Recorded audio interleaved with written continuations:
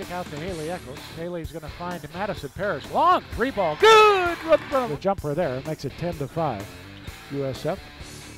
Eccles wide open. Her three ball. Good! USF coming off a big win at St. Mary's Thursday night. Gianna Luaulu Summers. USF 6 for 10 from the field. The Tigers 5 of 15 is Haley Eccles. Shooting 48% from the field. She gives USF a 5-point lead. And now Parrish comes back. 7 points for her. Officially, Tigers go back to work. Here's Finney, long three. Good! The work, flip it out to Haley Eccles. Up top for a Madison Parrish three ball. Straight away. Good!